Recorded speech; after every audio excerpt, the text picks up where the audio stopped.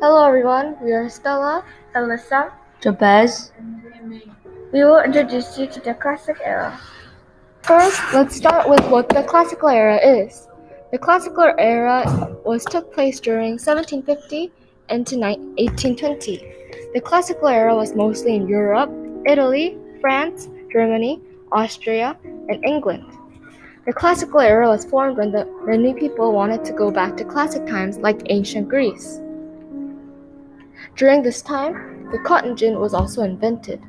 This is the creator of the cotton gin, Eli Whitney. The classical era took place in Vienna. Vienna was artistic and cultural in Europe. During the classic era, the piano was a popular instrument. The classical era was not that long but not that short. So the classical era was spreading its name for 90 years. Which type of government was run by the richest and most powerful citizens?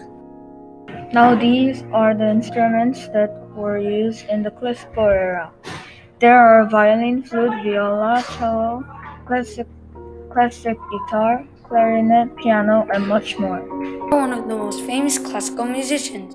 There are Beethoven, Wolfgang Mozart, Claude Debussy, Richard Wagner, Johann Brahms, and more. Beethoven was a famous classical musician. His full name is Ludwig van Beethoven, and he was born in December 1770 in Germany and died on March 26, 1827. Beethoven was a composer and a pianist. Mozart. Mozart was born on January 27, 1756. He died on December 5, 1791. His nationality is Roman. His full name is Johannes Christomas Wolfgang Theolopus Mozart. Mozart is a famous composer from the classical era. He composed over more than 600 songs. Mozart is famous for being so musically talented at a young age. While other children at his age would go outside to play, Mozart was composing songs. This is Eli Klein, Musik. It's good.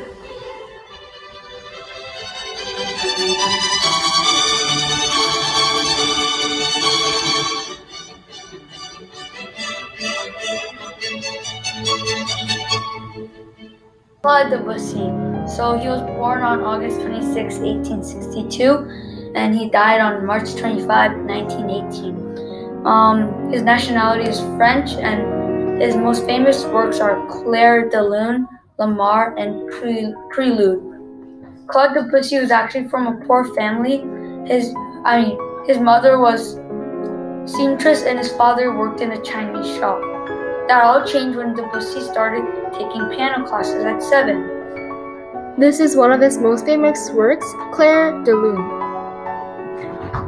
Now, this is the interview with Beethoven. Hello Beethoven, how are you? I'm a big fan of your compositions. Yes, I am well. I have just finished recording the new song for everyone. I am the next of our generation. I think you are great and make such good compositions. Yes, I thank my family because they motivated me for everything. When were you born? I was born in December 1770. Which nationality are you? I am from Germany. Well, that's it for the interview. Thanks Beethoven, keep it up. Inventions during the classical era. Number 1. The hot air balloon. The first hot air balloon ever looked like this. It was created by the Montgolfier brothers. It was created because people wanted to fly. Number 2. The sewing machine. The sewing machine was invented by Barthélemy Thimonier. This made making clothes much faster and efficient. Before, they had to sew it all by hand. Wow! Number 3. The steam locomotive. The steam locomotive was invented by George Stephenson and Richard Trevithick. This made deliveries much easier and faster. This is the timetable of the classical era. First, in 1756, Mozart was born. Then, in 1770, Beethoven was born. After, the oxygen was discovered. There was also the Revolutionary War from 1775 to 1783. After, there was the French Revolution from 1789 to 1799. And there was the first vaccine in 1796. Finally, there was the first battery ever in 1800s. Now, these are the fun facts.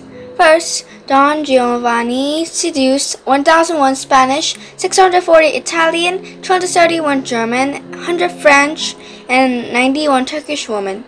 Second, in the 18th century, dogfish skin was often used in sand violins. There are 2 skulls in Haydn's tomb because his head was stolen by a phrenologist, and there was a replacement skull in 1954. His real skull was restored, but the substitute skull was not removed. Rossini wrote the Tatine Palpiti while waiting for food in a Venus restaurant. Thank you for listening to our presentation.